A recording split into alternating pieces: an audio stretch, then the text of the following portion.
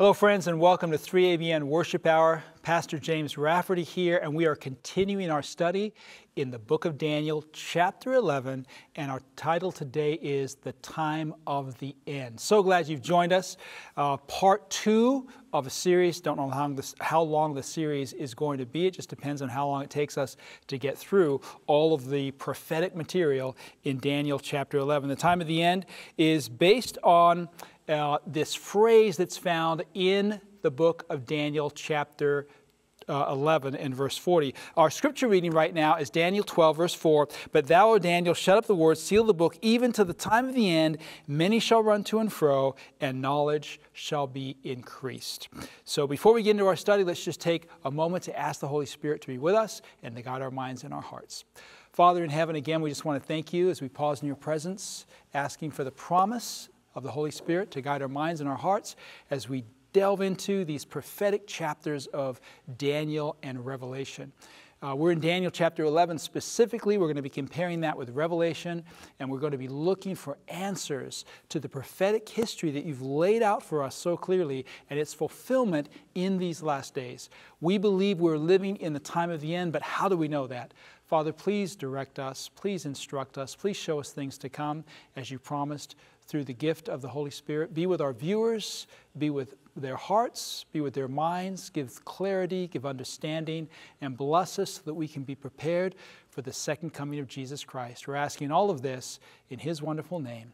Amen. The time of the end. This is quite an important topic in relationship to Bible prophecy because it's mentioned again and again in the book of Daniel. Daniel chapter 11 verse 40, Daniel chapter 12 verse 4, as we just read.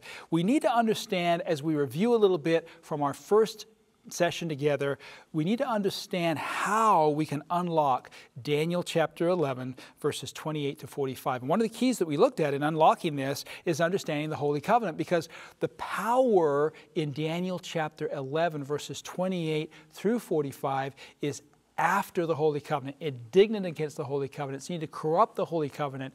It is attacking God's Holy Covenant. So we looked at the Holy Covenant in our first session. If you haven't seen that presentation, please go back and look at that presentation, because if you don't understand the Holy Covenant, it's going to be hard to follow the prophetic insights that God has given us in Daniel chapter 11. Another key we looked at is the principle of repeat and enlarge.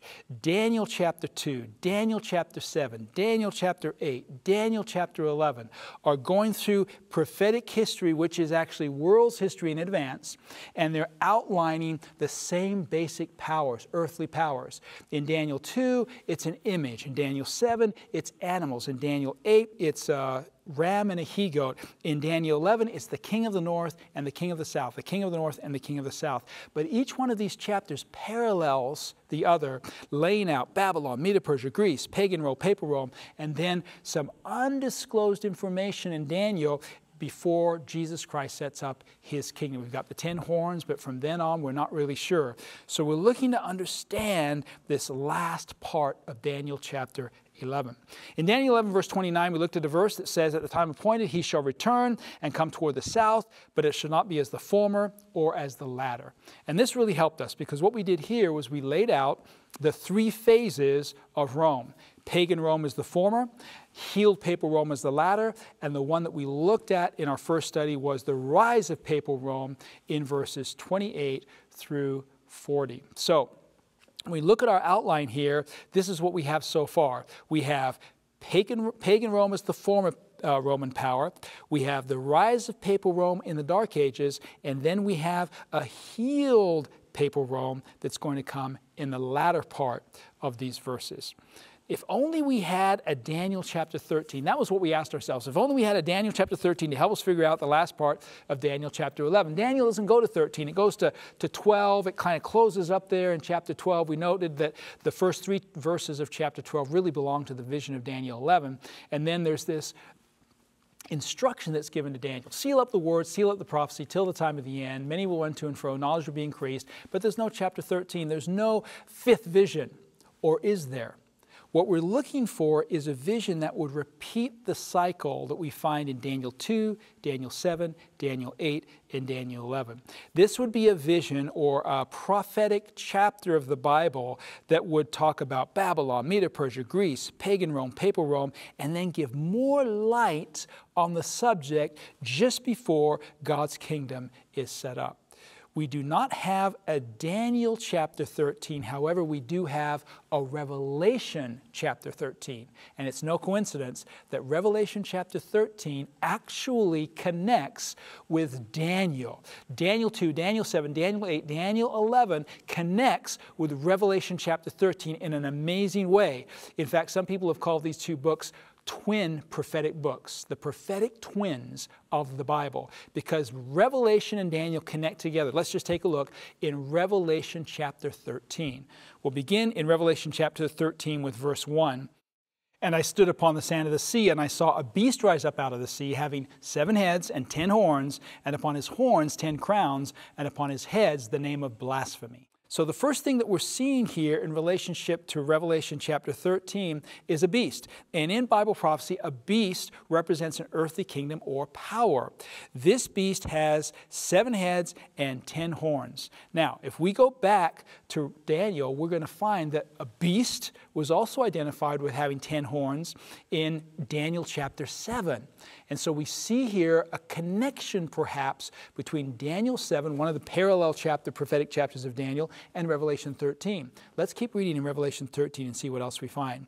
Revelation 13 verse 2. The beast that I saw, this is an earthly kingdom coming out of the sea, which represents peoples, nations, multitudes, and kings. The beast that I saw was like a leopard. His feet were as the feet of a bear. His mouth was as the mouth of a lion. And the dragon gave him his power and his seat and great authority. Whoa, this is really significant because now we're looking at the very same images that we found in the book of Daniel, specifically in Daniel chapter 7. We not only have these 10 horns, which represent the European nations that came after the fall of Pagan Rome, but we have the leopard-like body, which represents Greece, and we have the feet of a bear. The bear represented Medo-Persia. And then we have the mouth of a lion. The lion represented Babylon.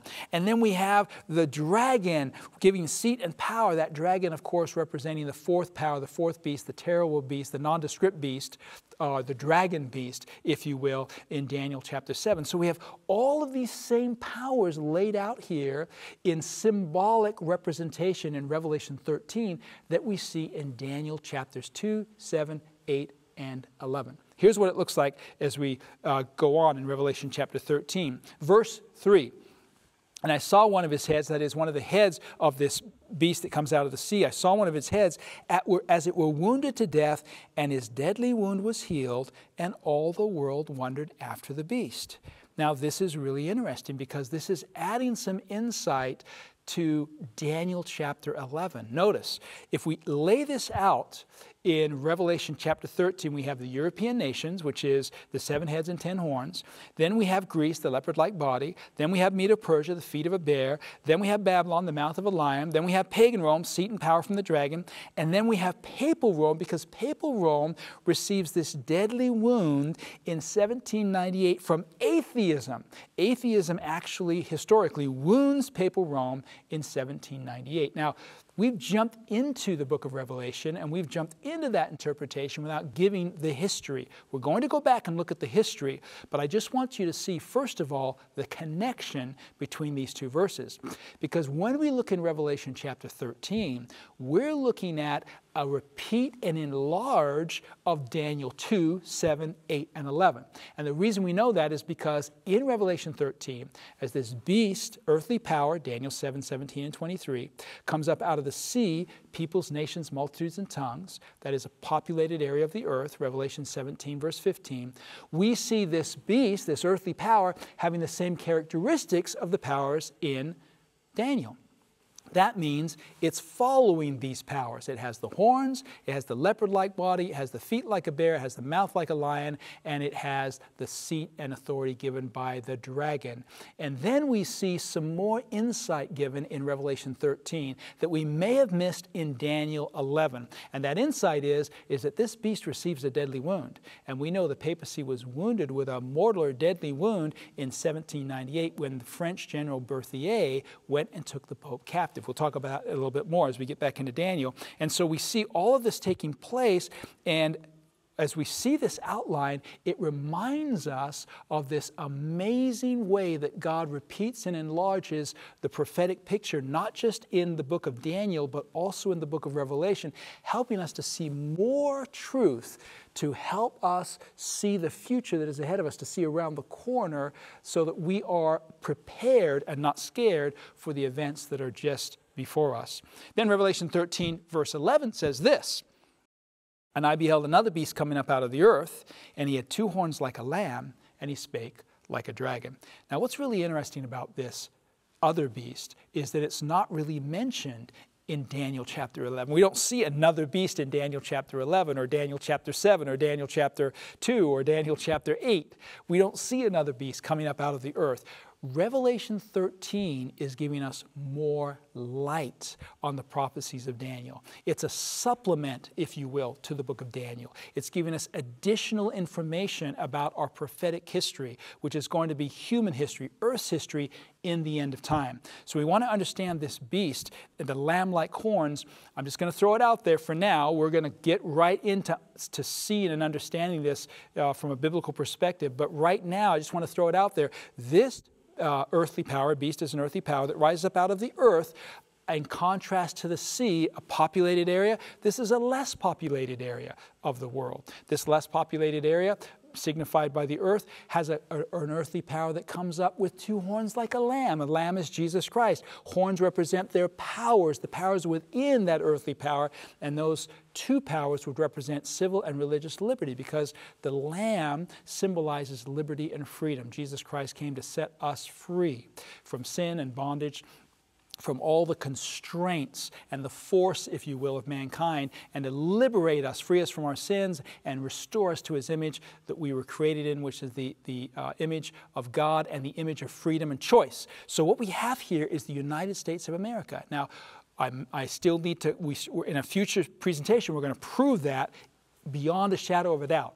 But I just want to throw that into the picture right now as we go back and look at our chart. Let's just go back and look at this chart. Daniel 2, Daniel 7, Daniel 8, Daniel 11, Revelation 13. What do we have in Revelation 13? We have Babylon. Remember, the mouth of a lion. We have Medo-Persia. Remember, the feet of a bear. We have Greece. Remember, the body of a leopard. We have Pagan Rome. Remember, the dragon that gave him a seat, power, and great authority. We have Papal Rome. Remember, he rises up and he receives a deadly wound. We have atheism then, because atheism inflicts the deadly wound. And we have America, because America is that lamb-like, the beast with lamb-like horns. So this Revelation 13 picture is helping us to see more of what's taking place in Daniel chapter 11. We add these features to Daniel chapter 11, these features from Revelation chapter 13, and it fills out the picture. But can we do that? Can we add to Daniel 11 what's in another book of the Bible, another prophetic book of the Bible? Can we make that connection? Well, Daniel chapter 7 added to Daniel chapter 2, and Daniel chapter 8 added to Daniel chapter 7 and Daniel chapter 2, and Daniel chapter 11 added to Daniel chapter 8 and Daniel chapter 7 and Daniel chapter 2. So it would just be consistent for us to recognize that the book of Revelation, another prophetic book that is identifying the same symbols in the book of Daniel, would be adding to Daniel 11 and Daniel 8 and Daniel 7 and Daniel 2. It's just repeating and enlarging and giving us a bigger picture. In fact, Revelation 13 is not the only chapter in Revelation that does this. Revelation chapter 17 also does this, and it takes us right down to the very end of time, the time in which we're living right now. We're going to have time to go through that in a later presentation, but not right now. So let's go back to Daniel chapter 11 and pick up in verse 40. What we're looking for is we're looking for atheism, to inflict a deadly wound, and we're looking for the rise of America in Daniel chapter 11. I mean, I don't know that they'll be there necessarily, but let's see if they are. In the context of prophetic history, which is played out in our Earth's history, let's see if these two characters are portrayed there. Daniel chapter 11, verse 40 reads like this. And at the time of the end, the king of the south shall push at him, and the king of the north shall come against him like a whirlwind. All right, we're going to start with this phrase, the time of the end. The time of the end. When do we arrive at that prophetic period of the time of the end? And that takes us to our scripture reading. Our scripture reading was found in Daniel chapter 12 and verse 4. Let's take a look at that again. But thou, O Daniel, shut up the words, seal the book, even till the time of the end. Continuing, many shall run to and fro, and knowledge shall be increased. So the time of the end is identified here in Daniel chapter 12 and verse 4. Daniel is told in verse 40 that a king of the south is going to rise up against this king of the north and push at him, and that time of the end is identified in Daniel chapter 12 and verse 4 as a time when knowledge would be increased. What knowledge was going to be increased?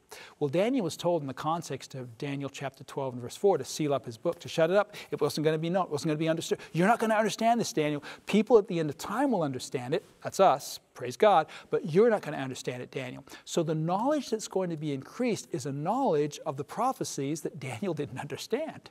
That's the first knowledge. But there's also this need for technology to be increased. So we're going to see two things here. We're going to see the increase of biblical knowledge, and we're going to see the increase of technology as at large in our world. I'm going to see both of these things take place somewhere around the time of the end. We still need to identify what the time of the end is. But let's just look for the increase of biblical knowledge, and let's look for the increase of technology, and maybe we can pinpoint then the biblical time of the end. Let's just look first of all at the biblical part of the increase of knowledge. You know, in 1799, the London Religious Tract Society was formed. Then in 1804, the British and Foreign Bible Society was formed. Then in 1816, the American Bible Society was formed. And in 1825, the American Tract Society was formed. And today, parts of the Bible have been translated into over 2,000 languages. And it's estimated that there are over 9 billion copies of the Bible distributed in the last 200 years. Now, some more conservative estimates are 5 billion to 7 billion. We really don't know for sure how many copies of the Bible have been made, but we know it's in the billions. We know, according to the Guinness Book of World Records, that the Bible is the best-selling book of all time.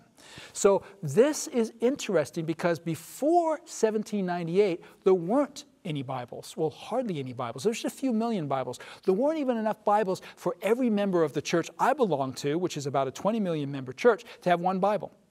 There weren't even 20 million Bibles in the world. Now, in the last 2 years, there are over, well, let's just say there are 5 to 7 billion plus. 5 to 7 billion plus Bibles.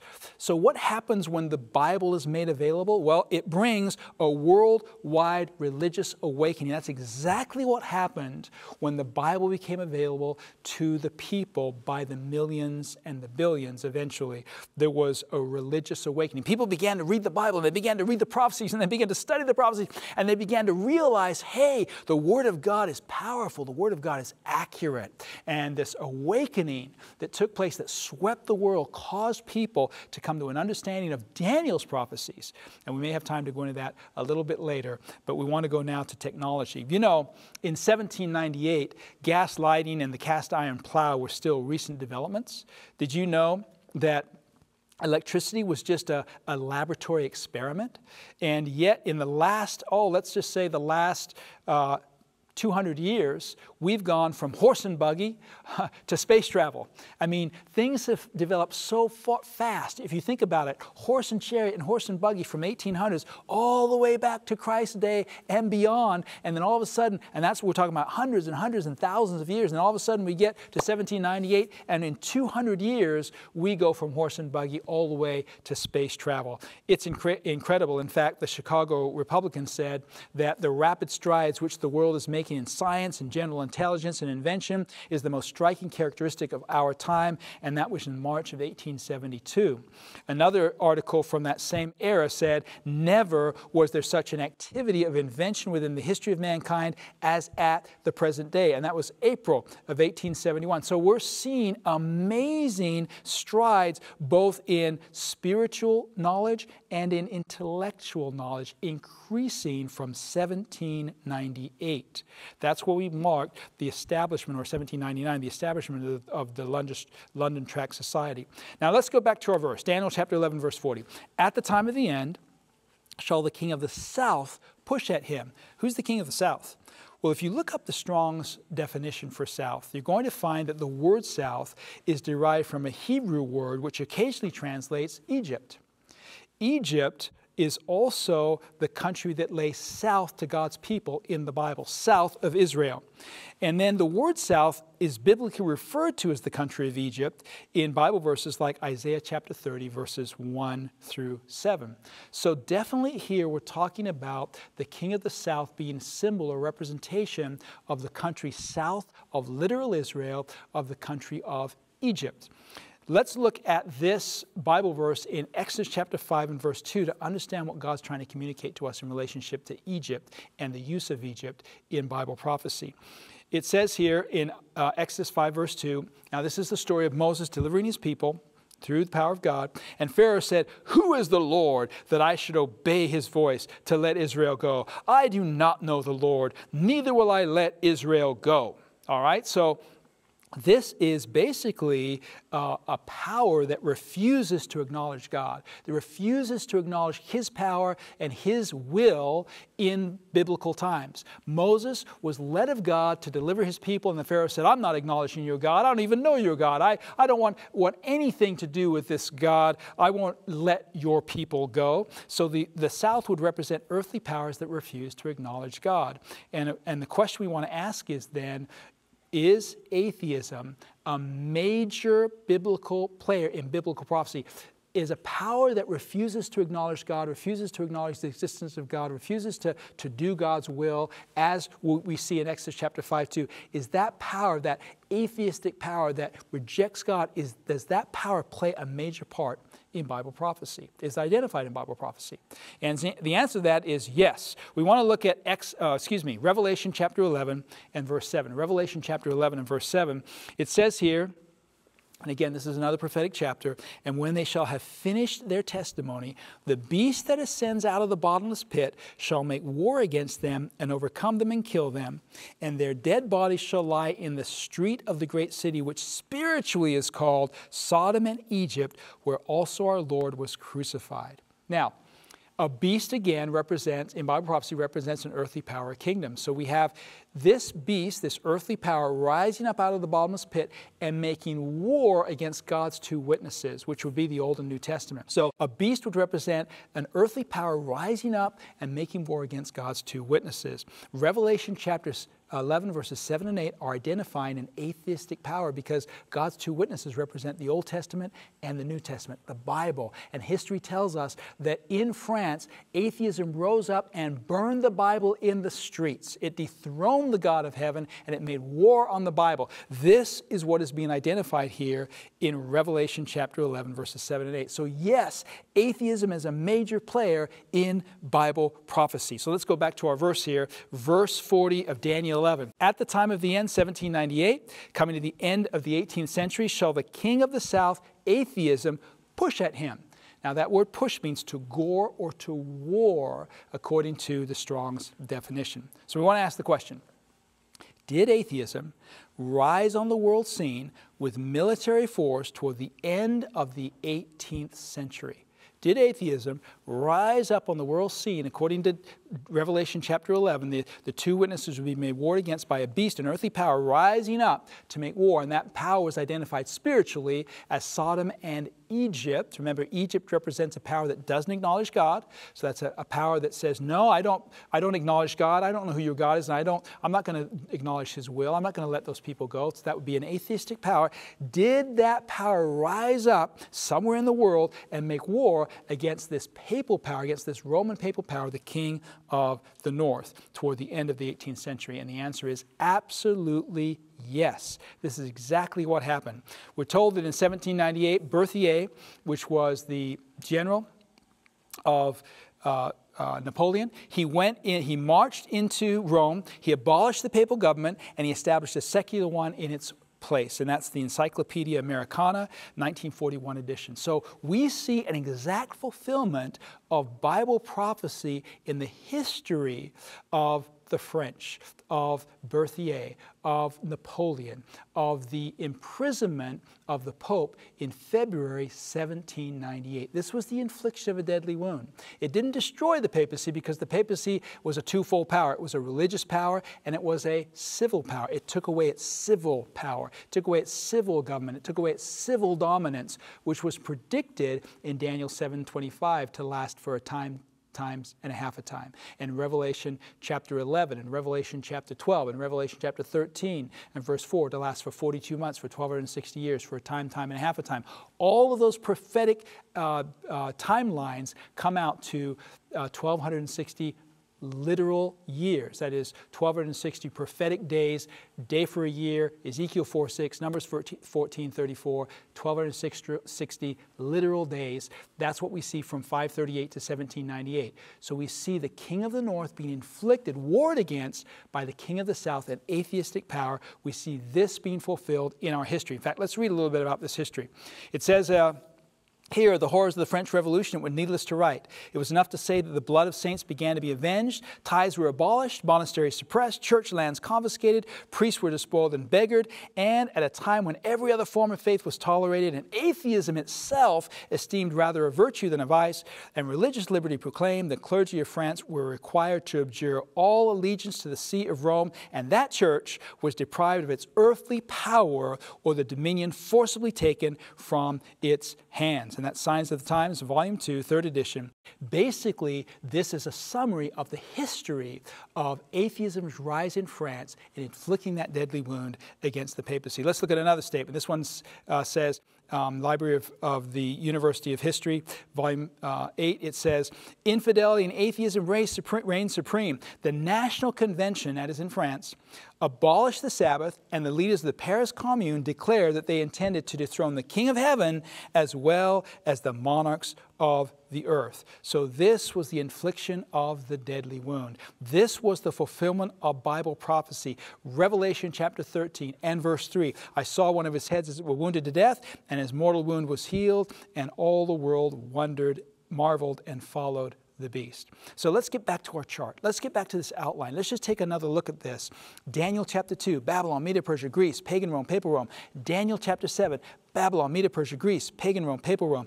Daniel chapter 8, Medo-Persia, Greece, Pagan Rome, Papal Rome. Daniel 11, Medo-Persia, Greece, Pagan Rome, Papal Rome. Atheism, verse 40 of Daniel chapter 11. Atheism, the king of the south, atheism, pushed against, warred against the king of the north. Papal Rome, Revelation chapter 13.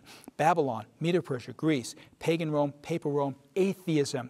He was wounded with a deadly wound. That's atheism in Revelation chapter 13, verse 3.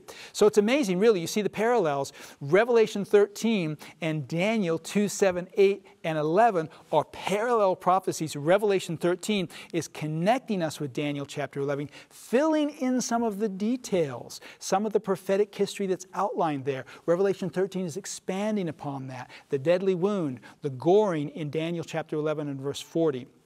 Atheism rising up, the king of the south in Daniel chapter 11 and verse 40. So let's go back now, answer another question.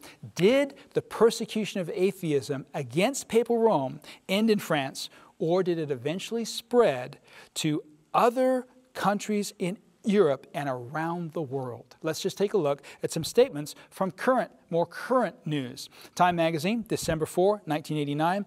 Until recently, the battalions of Marxism, that's atheism, communism, seemed to have the upper hand over the soldiers of the cross. In the wake of the Bolshevik Revolution of 1917, Lenin had pledged toleration but delivered terror. Russia turned crimson with the blood of martyrs, says Father Gleb Yukanin, Russian Orthodox bravest agitator for religious freedom. In the Bolsheviks' first 5 years in power, 28 bishops and 1,200 priests were cut down by the Red Sickle. Stalin greatly accelerated the terror, and by the end of Khrushchev's rule, liquidations of clergy reached an estimated 50,000. After World War II, fierce but generally less bloody persecution spread into the Ukraine and the new Soviet bloc, affecting millions of Roman Catholics and Protestants as well as Orthodox. So you see that pushing, that goring, that warring against the King of the North continued from 1798. It continued affecting millions of Roman Catholics and taking out thousands of priests and a dozen or so bishops also. Question: did atheism completely destroy the papacy? Or would the King of the North, the papacy, return to a place of worldwide prominence? What does the Bible say? Not what I think, not what you think, not what some other commentators says. What does the Bible say? Notice what the verse says again in Daniel 11, verse 40. At the time of the end, 1798, the king of the south, atheism, would push at him, war against him, gore him, and the king of the north, and the king of the north shall come against him like a whirlwind. So we see a revival here of the king of the north power. We see a revival here of the papal power. And that fits perfectly with what we understand history to have laid out for us. In 1989, we read this article from U.S. News and World Report, Gorby's bow to Roman legions. Interesting, isn't it, how they use that terminology, Roman legions. Gorby, of course, represents Gorbachev. He was the leader of the Soviet Union at that time. He bows to the Roman legions representing the Pope of Rome, the Pope of the papacy, the papal Roman power, of course, the fourth power in Daniel chapters 2, 7, 8, and 11. Supplemented by Revelation chapter 13. So it's amazing what we're seeing here, because as we go back to our chart and we fill this out, Revelation chapter 13, Daniel chapter 11, we have atheism, but then we have papal Rome in Daniel chapter 11, and we have the United States in Revelation 13. Now I want you to notice something here. You have two different powers in these chapters. Daniel 11 gives us papal Rome restored, healed, but Revelation 13 gives us the United States. However, the United States, we're told in Revelation 13, makes an image to that first power, earthly power beast, which we've identified as papal Rome. So they're connected together in Revelation chapter 13, and we'll study that more as we continue on with this series. But are they connected together in Daniel chapter 11? Is the papacy and the United States connected in Daniel chapter 11? That's the question we want to answer. So Gorby's bow to the Roman legions, U.S. News and World Report. This sets an indelible mark in prophetic history. In fact, Time magazine in December 3, 1990 said, when the Holy Roman Emperor Henry IV decided to seek pardon of Pope Gregory VII in 1077, he stood barefoot for 3 days in the snow outside the papal quarters in Canossa, Italy. That's just history. You can find that almost anywhere. I'd recommend reading the book, The Great Controversy. It has this history in it.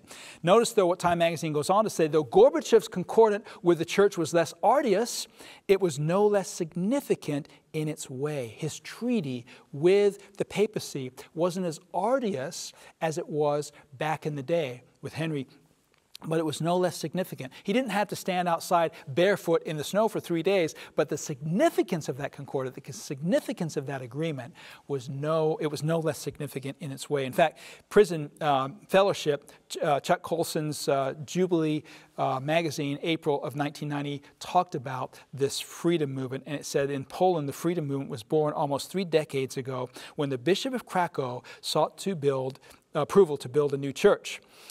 When communist authorities denied his application, the bishop had a giant cross erected and celebrated open-air masses. The communists tore it down. The church members replaced it over and over again until finally the communists gave up. And that Bishop of Krakow became John Paul II, a hero figure in Poland, the one who initiated the fall of communism in his home country of Poland. And this is how it all began, according to Chuck Colson and his Prison Fellowship article. So, Life magazine also talked about this history, and the question that was asked in Life magazine was going back in history to Joseph Stalin. In 1935, Joseph Stalin, absolute ruler of the Soviet Union, was given some unsolicited advice. Make a propitiatory gesture to the Vatican, he was told. Pushed too far, his country's Catholics might become counter-revolutionary. Stalin's great mustache amplified his sneer. The Pope And how many divisions has he? The answer then was that he had none. The answer now is that he needs none. The structures of communism are crumbling to the touch. Cries for independence can be heard throughout the Baltic. So get what's taking place here. This is just powerful.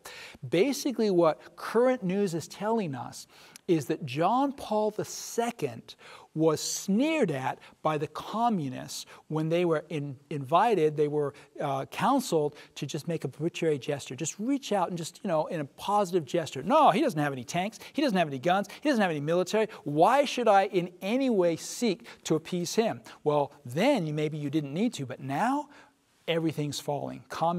Communism is falling. And who's the person behind the fall of communism? According to Bible prophecy, it's the King of the North. According to our understanding, the King of the North is the papacy. According to current news, Gorbachev is bowing to Roman legions, picture of Gorbachev and the Pope. You see how it's all coming together? Pushed too far was what the article said. That's the very word that's used in Daniel 11, verse 40. The King of the South would push him too far, and guess what's going to happen? The King of the North is going to come back against him like a whirlwind.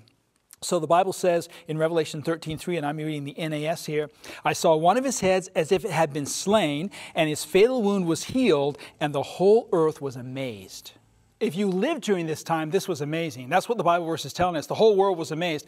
I lived during this time. I became a Seventh-day Adventist in 1984, and I remember living under the octopus, the red octopus of the USSR. I remember going to Daniel seminars, and I remember evangelists prophesying that, the whole world's going to wander after the papacy, and everyone's going to acquiesce to the papacy. And I thought, really?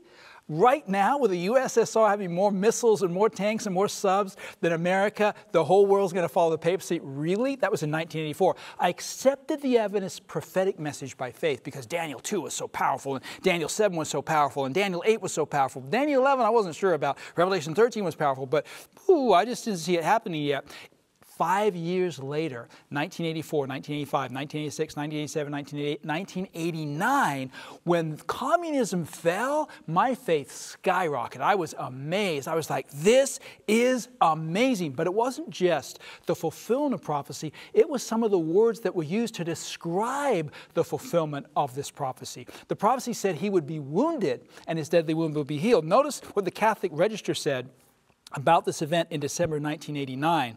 This, Gorbachev's visit, is a sign that the church has resisted, that the persecution by atheism, communism, has wounded it, but not destroyed it. Whoa, that's exactly what it says in in Revelation chapter 13. So it blew me away because it was so precise. In fact, let's look in Daniel chapter 11 and verse 40 again and look at some of these other words that are so precise, or these descriptions. It said, at the time of the end shall the king of the south push at him, and the king of the north shall come against him like a whirlwind, with chariots and with horsemen and with many ships, and shall enter into the countries and overflow and pass over. I want to look at that word overflow for a second, because in the Strong's, in the original language, that word means to wash off or to wash over or to overflow. Life magazine was describing this same event. In Life magazine, December of 1989, it described the triumph of John Paul II. And notice what it says here. The tide of freedom washing over Eastern Europe answers his most fervent prayer. This is incredible when you think about it, because basically these news articles are using some of the same terminology, wounded, pushed, washing over, overflowing, that the Bible is using to describe this event. Then it goes on to say, with chariots and with horsemen and with many ships, and he will enter into the countries and shall overflow and pass over. How did he enter into the countries? Well, when you think about this, it's really significant, because Poland, for example, was a Catholic country that was controlled by communism.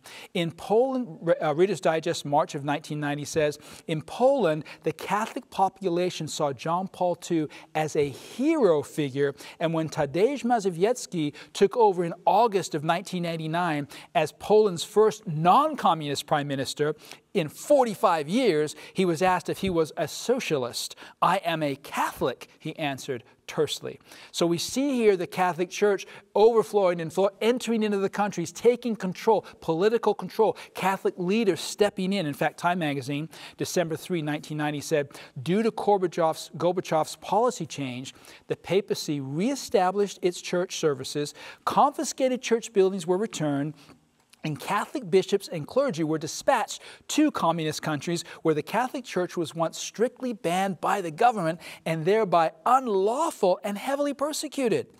Confronted with the task of evangelizing the formerly communist countries of Eastern Europe and the new tolerant Soviet Union, Time magazine stated that John Paul called about the Society of the Jesuits, or the Society of Jesus, the Jesuits, to direct the task of training priests and rebuilding the long oppressed clergy of these sensitive areas. And then look at this article from Time magazine, December of 1990, addressing the Pope as Your Holiness, no small gesture for the leader of a nation and party formerly pledged to atheism. In 1989, Gorbachev promised that the Supreme Soviet would shortly pass laws guaranteeing religious freedom for all believers. Now look at this article from U.S. News and World Report, December of 1989.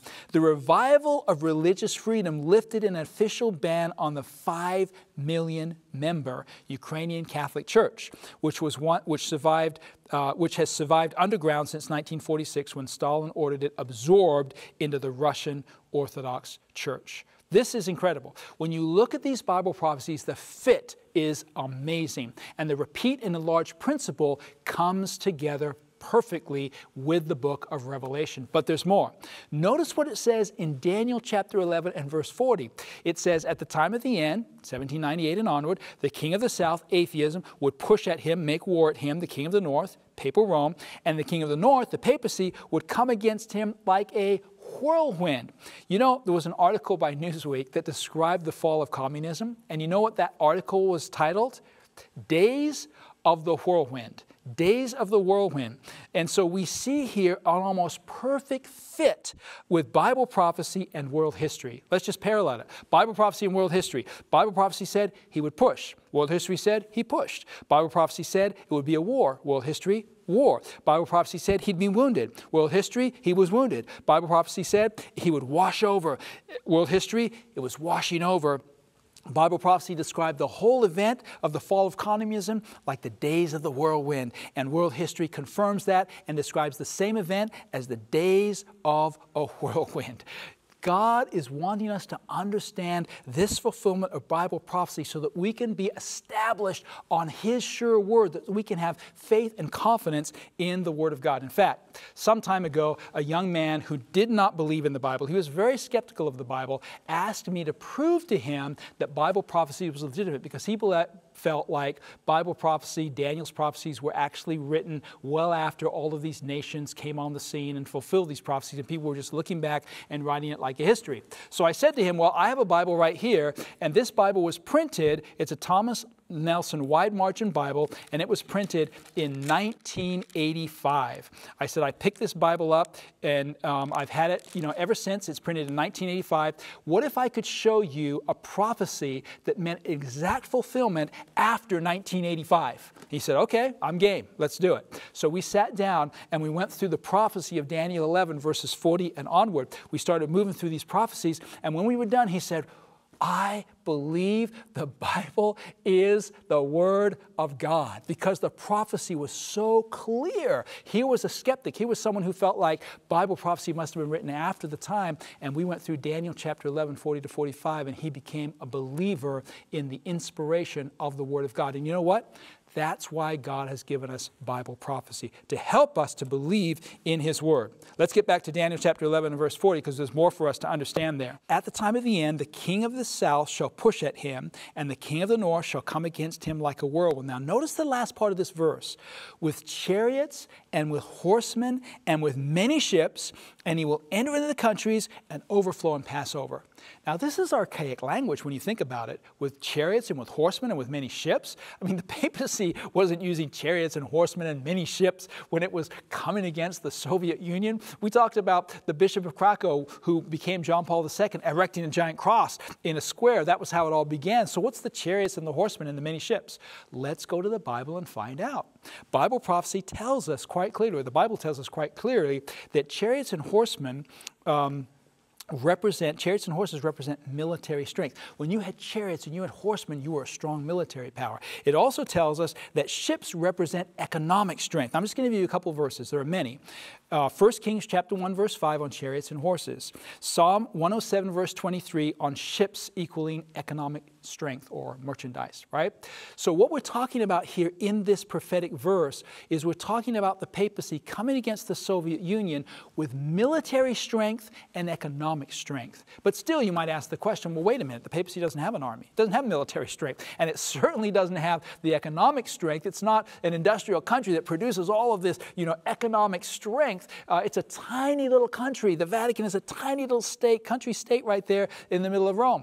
Well, actually, what this prophecy is indicating is the very thing that we've been shown in Revelation chapter 13. It's not the papacy by itself, but it's the papacy connected with another power. And you'll never guess who that other power is. Well, actually, you will. If you follow prophecy carefully and you understand Revelation 13:11, which we've just alluded to, you're going to see, and history is going to confirm this, that the papacy's chariots and horsemen, military strength, and ships, economic strength, actually came from none other than the United States of America. Let's take a look.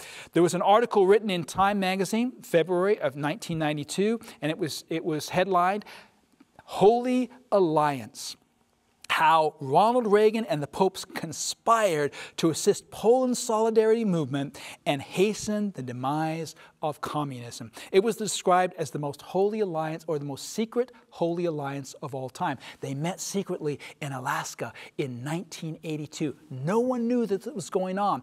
10 years later, this article was printed. No one even knew that they had conspired together, worked together to bring down communism. The article describes how, step by reluctant step, the Soviets and the communist government of Poland bowed to the moral, economic, and political pressure imposed by the Pope and the President. You see this? The Pope and the President, talking about Ronald Reagan, President of the United States. The article goes on to say one of his earliest goals as President, Reagan says, was to recognize the Vatican as a state and make them an ally. Now, we're going to talk about this more, but you need to understand America to this time was always understood to be Protestant America. And Protestants and Catholics, they don't work together. History tells us this, and we'll talk about it more. In order for Reagan to work with the papacy, he had to recognize them as a state, because we had never recognized the papacy as a state in all of our American history. That means we didn't have an ambassador to the Vatican. We didn't work together with the Vatican, but Ronald Reagan changed all of that. And it's going to be significant as we move on to see some of these changes and their implications. So the article goes on. During the first half of 1982, a 5-part strategy emerged that was aimed at bringing about the collapse of the Soviet economy. Are you seeing this? It continues on. Elements of that strategy included the U.S. defense buildup already underway, aimed at making it too costly for Soviets to compete militarily with the United States. Now, let's just think about that for a second. The Bible has just told us chariots and horsemen. We looked at 1 Kings chapter 5, and there are many other verses that say that symbolizes military strength. We then realized the papacy doesn't have military strength, and all of a sudden we see this holy alliance that's confirmed for us in Bible, in current news, in history, and it tells us that the military strength that was prophetically predicted in Daniel 11, verse 40, came from the United States, which is also prophetically predicted to unite with the papacy in Revelation chapter 13 and even make an image to the papacy. So what we see here is an incredible fulfillment of Bible prophecy. Let's continue on. Reader's Digest talked about an article. They asked the question, communists' incredible collapse, how it happened. And then they answer that question. Military pressure from America and its Western allies had caused the Soviets to flinch. It goes on to say this. In the 1980s, communist economies, always inefficient, went belly up. When the Soviet miners went on strike in 1989, their demands included soap and toilet paper and sugar. Isn't this amazing? This is the economic pressure that came against the communism, the king of the South, right? She'll come against him with chariots and with horses and with many ships. The economic pressure and the military pressure, all laid out for us in current news, all confirmed by current news statements, but predicted, prophetically predicted in Bible prophecy. In other words, the Word of God is simply showing us ahead of time what the history of the nations is going to fulfill. What's going to happen in our history is predicted in Bible prophecy. When the prophecy is fulfilled, we can expect history to confirm that fulfillment. We don't go to history to interpret the Bible. We can't go and look at all these articles and say, well, this article, I'll take this one, and this one, and I'll put it in, I'll plug it into the Bible here, and I'll make the Bible say what happened right here. We have to let the Bible interpret itself, and that's what we've been doing. We've been letting the Bible tell us what the time of the end is. We've been letting the Bible tell us who the king of the north is. We've been letting the Bible tell us who the king of the south is. We've been letting the Bible tell us what chariots and horsemen mean. We've been letting the Bible tell us what ships means. And as we identify what those mean in the Bible, what Bible prophecy is talking about in this prophetic language, then we look for history to confirm our interpretation. And it fits like a hand in a glove. Notice what the Bible says in Isaiah chapter 48 concerning Bible prophecy. Isaiah chapter 48, verses 3 and 4. God says, I have declared the former things from the beginning. They went forth from my mouth, and I caused them to hear it. Suddenly I did them, and they came to pass, because I knew that you were obstinate, that your neck was as iron, and your sinew, iron sinew, and your brow bronze. Now, I just want to go back here and just look again at this article from Reader's Digest, because it actually asked the question, how could the flame of freedom dampened by so many years of Soviet tyranny, burn so suddenly and brightly in Eastern Europe? And the answer to that suddenness is found in the verses we just read. God says, I've declared the former things from the beginning. They went forth out of my mouth. I caused them to hear it, and suddenly I did them. Who brought down communism, according to the Bible? Who was the one that allowed this prophecy to be fulfilled? Who sets up kingdoms and brings down kingdoms? Who set up the kingdom of Babylon and then brought it down? And Medo-Persia and then brought it down? And Greece and then brought it down? Who gives nations probationary time to prove their character and then takes them off the scene of action when they fail to fulfill God's will and allows another nation to come up? We need to understand that God has His hand over the things of this earth.